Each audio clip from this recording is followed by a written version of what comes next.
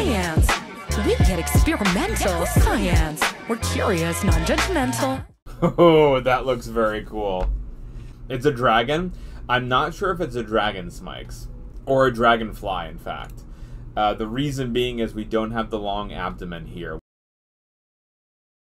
So there are our eyes. You can actually make out those ommatidia quite reliably here. This is from the Dominican Republic, and it is approximately 30 million years old. The wing number might be 2. Hard to tell from this angle what the wing number is. We'll have to zoom in on the other side as well and try to get a better angle. One thing that Elf pointed out that I wanted to highlight are the sensory bristles on the legs. We got a new camera not too long ago, and we can see a lot of detail, which is very, very exciting. It is. So if Pimcat, if this is a moth or a moth-like creature, then it's even better preserved, because moths tend to be notorious in their preservation method, meaning that they tend not to preserve well at all because they're soft-bodied animals. And that tissue can pop under, number 1, the pressure of the amber, the resin when it's forming, and number 2, rot and bacteria. So if it's not solidifying fast enough, it'll just break down and you just have an explosion of stuff in the sample. If we flip it over, we get quite a terrible view, actually. Smikes, this looks much more like a dragon wing from this particular angle. The head is a little bit more of a cleaner image that we're getting. There is the antennal structure that we found earlier. The head is pointed downward. There's the compound eye. I think in order to get any more information about the wings and the body, I need to physically move it around versus just laying it down. It also looks like to me, Dakum, that the wings here are damaged. So you see these like open areas right here. That looks like a rip event. No, this doesn't look like our normal creatures, Smikes, for a number of reasons. One, if you look at how hairy the legs are, I mean, we've had individuals with sensory bristles, but none quite this. For the hoppers, usually it has a little bit more of a cicada-like head. This one's proboscis is pointed downward, like this. And the eyes are not quite flanked on either side, like almost on a horizontal line, but rather they're a little bit more angled forward. And so it looks to me, if I had to take a guess right now, it looks to me like a roach at quick glance. A lot of the body textures and styles look very familiar on that front. So I'm going to try to find a quick reference, and then we're going to look at some different angles, because I don't think these angles are especially helpful right now. I think we need to get more angles for this. See, are insects like mammals in that predators have eyes that face forward and prey that have on the side? Not necessarily, Smikes. Most of the insects positioning of their eyes is a feature of their flight and where they ended up moving. So if you're only flying around like a dragonfly, you have eyes on the sides, and they have a very high, very low vision. So you can see the UV light, because they have the ocelli on top that's directing UV, so you can get a sense of direction, and on the bottom they're having a visual acumen for where they're going to land. For animals like the queen ants, they're a little bit more directed forward, and that's because while they do have the mating flight, afterwards they have very forward directed movement and the behaviors that accompany them. So those are more the reasons, and I haven't ever read anything where there's a connection between prey and predation as a function of where the eyes are. Not to say that it can't exist, but that's just one possibility. So this is one of the images that I've found, and this is a reconstruction from the amber. And so what we'd be looking for, the head is the right shape. It's that downward pointed head with the antennae structures coming out a little bit further. This is probably a different species of roach. Note also the sensory bristles running down each of the legs is very pertinent. And what we're not fully getting, but we see it, are the wings. And so this is an older type of roach where you don't have that thick exoskeleton covering the outside, and it's that flying kind of cockroach. This is, again, a reconstruction from an amber piece. So this was here in the amber and then reconstructed here.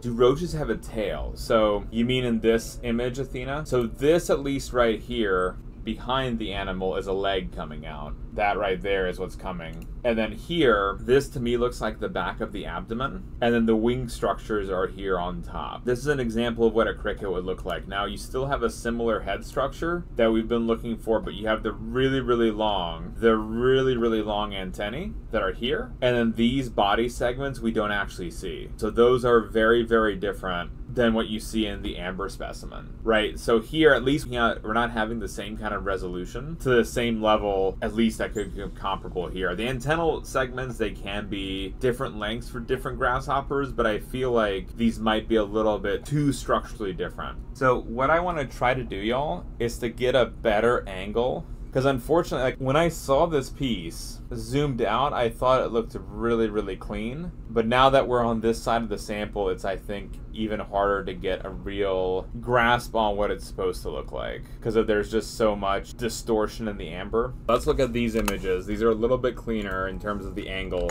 I think that might actually be the best one. We can see it does look like two wings here, similar to our cockroach. What I'm seeing here is it look like there is a tear on the abdomen, and this is getting messing up some of our views. So the sample isn't as clean as we thought as before, especially once I look at this angle. There's this massive stretching here. And so this is probably torn, maybe due to the external pressures that were on the sample, and it just kind of ended up falling apart. I tend just to get rid of them. Athena, me too, man. When we were down in the south, never pictured looking at any cockroaches under a microscope, but it's in amber, so there's no public health threat as a function of these right now. There's just us looking at these, and that's the extent that we're getting. All right, so this is max zoom. Yeah, so Dacum, this is why I'm thinking again it's that roach. If you look at the head structure on this one, again, you have the large eyes. It's in relation to an animal that flies. The proboscis and the mouth parts are pointed downward. The antennae are similar to the roaches of coming out of this upper part of the head, and they're looping around, in fact, given how long